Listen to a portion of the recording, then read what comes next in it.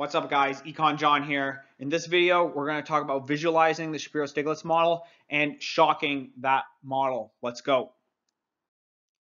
In this video, we will be introducing a graphical way of visualizing the Shapiro Stiglitz model and be analyzing the shocks to the model.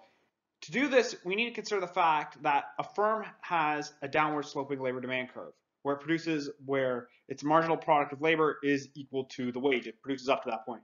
And we also have to consider the simplified version of our no shirking condition, which considers employment as a direct input, as discussed in our previous video, as W is equal to E bar, which is the effort exerted, plus L bar times B, which is the total labor force times our job breakup rate, all over L bar minus NL, right, which is the difference between the total labor force and the number of workers working, plus rho times E bar all over Q, where Q is our shirking detection rate, where a firm will go and if they go and see a worker shirking, they're going to go and fire him, and this is the rate by which they and find those shirkers.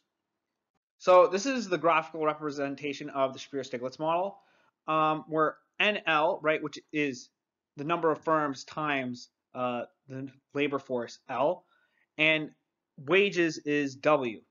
So labor supply is perfectly inelastic in W from E bar to L bar. So you have this gray dotted line here, right? If we had perfect monitoring, meaning that the firm is able to go and identify who the shirkers are, and they're able to go get rid of them right away.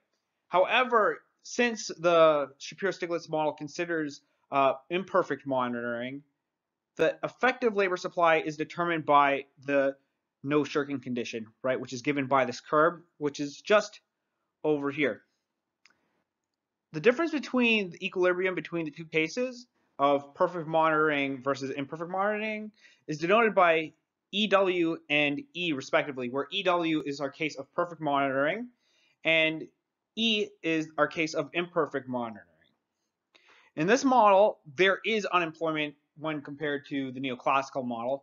However, a firm won't hire more than that, because if they hire more, the wage is low and workers will shirk then, right? And it won't be effective.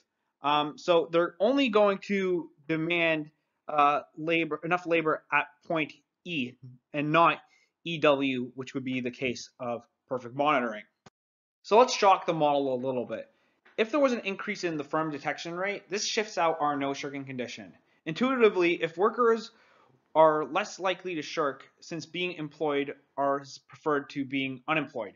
This allows the firm to hire more workers and drop wages with little risk of workers shirking. So for an exogenous fall in labor demand, this shifts our firm's labor demand curve to the left and changes the equilibrium from the blue star to the red star. Firms go and hire and pay the wage along the no shirking condition, and such a shock could be due to destruction of capital stock from a natural disaster. For an increase in labor supply, L bar, right, we're moving from L naught to L1, right? This elongates our no shirking conditions. As new workers enter the market, this drives down our equilibrium wage. This is pretty consistent with the neoclassical model. However, we still have unemployment. So in short, we move from the blue star to the red star, right, where we go and we drop the wages and we increase the employment. So if let's say we have an increase in the discount rate of our workers, right? This is through some process of self-discovery or some sort of expectation about the future. Workers are more likely to shirk under these conditions. So this goes and shifts our no shirking condition back. Intuitively speaking, workers value now more than they value the future. So they're more likely to go take the risk of shirking, right, at a given wage. So in short, we end up going and seeing a decrease in the labor supply, but an increase in the wage demanded.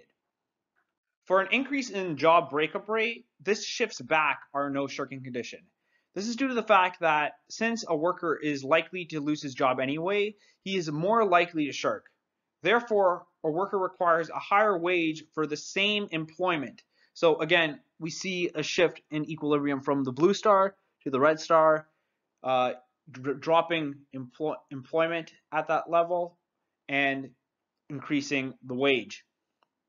An increase in productivity for the firm in this model is actually going to shift out the labor demand curve and move equilibrium from the blue star to the red star. This is because that since each worker is paid their marginal product, and since this technological shock is going to increase the productivity of each worker, that's going to go and increase the wage that they can go and get paid. So let's talk about a special case where there is no job turnover, or when B is equal to 0. It's clear from this diagram that most of our curvature from our no shirking condition depends on whether or not we have B in our equation. If we don't have any B, right, this implies that our unemployed workers are never hired.